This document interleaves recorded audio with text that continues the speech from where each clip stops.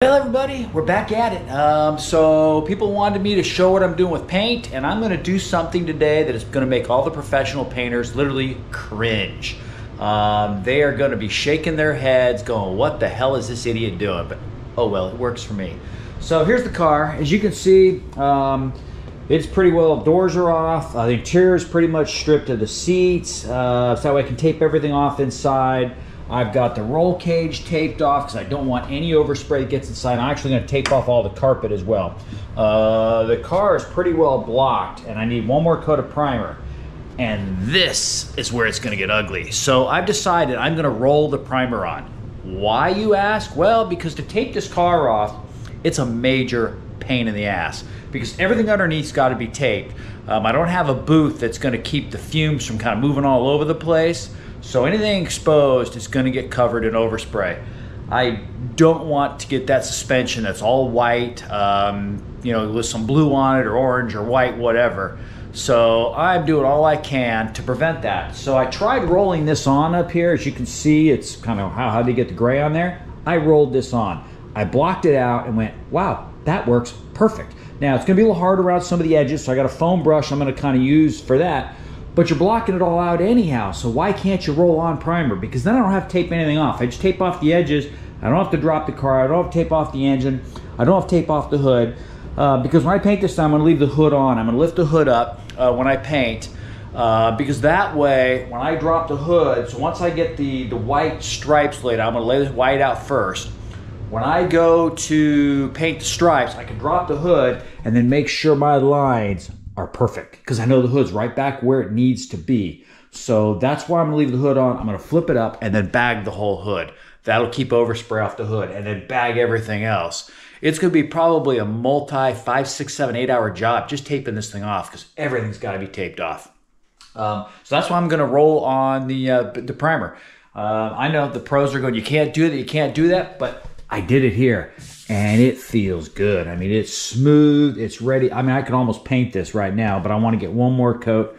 A little more sanding right in there, it looks like. I want to get one more coat of primer on so it all stays gray, so I don't get any blotchiness through the paint.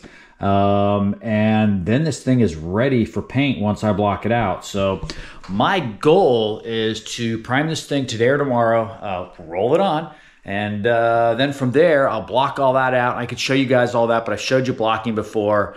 I guess I could show you some priming. You know, so you guys can all cringe along with the pros. So as I said, when you block off primer, not much left. As you can see, this was rolled on 2 good coats, and a good chunk of it came off to make sure this thing is totally square. And now, I mean, it is, because this area back up into here was a mess. I hate to say it, Factory 5's roof area back in there was just a, you know, there was a, I think it was a mold seam into here if I remember right, and it was just a mess. So now it is just perfect. You know, this thing is just ready to go. That's why I'm saying one quick coat of primer on this, block that quick, and that's ready for paint. And the sides are all pretty good too. The big pain in the butt was sanding all up into here. Even though it's not really noticeable, it's all blocked out really well, as you guys can see. And then I got to jam it. Here's another question though.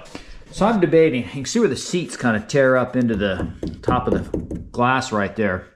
I'm going to actually put a piece of aluminum over there because whatever I paint there is just going to get tore up. So I'm going to make an aluminum plate that'll just probably just adhesive all over that with maybe some 3M VHB tape. And then I'm going to leave this inside the gray so it kind of matches the carpet, and then draw a quick sharp line here so it'll be blue from here over instead of into here. That's my thought. I don't know, good, bad, and different, because I'm definitely not going to try to paint back up into here behind there, because try to paint that from inside, yeah, no thanks. So this way I can just tape it off right here and spray. So that's kind of where I'm thinking about going. But so I'm going to get tape in here, tape this thing off. I got to clean in between the windshield. That's another thing that's going to make the pros cringe. I'm not pulling this glass out. I don't plan on pulling the glass out because, you know what, I would be afraid. I know that a pro glass guy could get that out and a new one back in, no problem. I don't want to risk it. You know, I was very scared. That was one of the things I'd never done. And when my buddy Dave and I put it in, it made me nervous, but it went in really well. It looks good. I don't want to mess with it. I don't want to cut it out and repaint it. So what I'm going to do is I'm going to just try to get paint down inside of the gap, and then eventually I'm going to fill this gap. 3M makes a product to fill this gap. So then I can come back and tape this whole edge off, tape the glass off, shoot this. It's a rubbery black stuff. And you see it on some of the show cars where they fill that gap. I'll fill that gap up after it's all painted and cured. And then you will never notice. So that's my plan. So yeah, let me get taping and we'll keep the videos coming. So step one, thanks. But the material transfer rate is way better. I used way less material in spraying because a lot when you're spraying, it's going everywhere. So material transfer rate is way better when you're rolling and brushing. And what I use to do this job is I use some of these Wiz, hopefully you guys can see this, premium foam rollers. And I think the material in there does start chewing them up in the paint or the primer because they start getting really soft after a little while. So you got to change them out maybe every 20-25 minutes. And I'm using these foam brushes here, which puts it on pretty good and even. And then for the guide coat, I'm using this Blackjack guide coat right here, as you can see.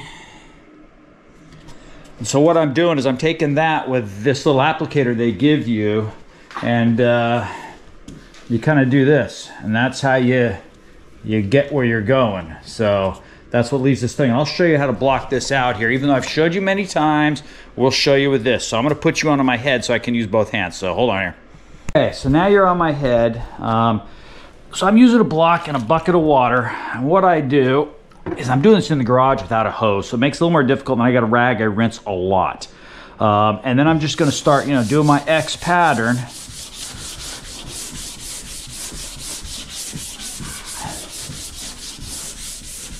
And usually I'll use a longer block, but I'm just doing this for video here.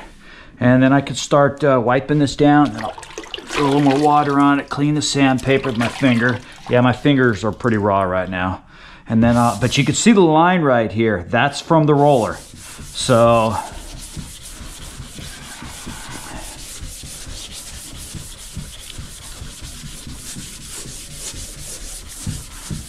and I'm using 220. People are going, oh my God, 220? That's too rough.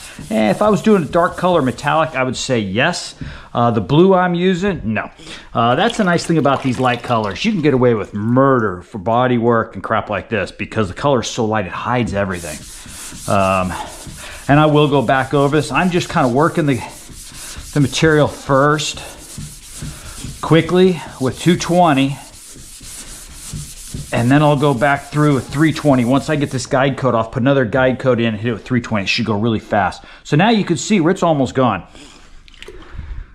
So the guide coat now is all removed into here other than a couple little low spots, which we'll keep working on those. And then we'll just continue this whole roof line like this. I'm gonna get the longer block out though, because that way I got a straighter finish. But that's all there is to it. It's really simple. Up into here, the rounded surface, I'm using a foam pad and kind of work at different angles like that. Down here, I use the small block. This here is all pretty well blocked out now. Pretty close, needs a little more, probably 320. And then I'll go back through and just kind of flash these areas with a touch-up gun and then block those out and ready for paint.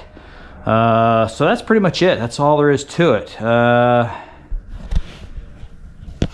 So hopefully next time you see this thing, actually I will show, once it's all ready for paint, I'll show it masked off. So we'll do one more episode on paint, final paint. And I don't think I did a cut and buff on the hood, because the hood has been, as you can see here, it's been cut and buffed. So, let's keep this one episode here. Hit subscribe, and we'll definitely keep them coming at you. So step one, thanks. Have a good one. Bye.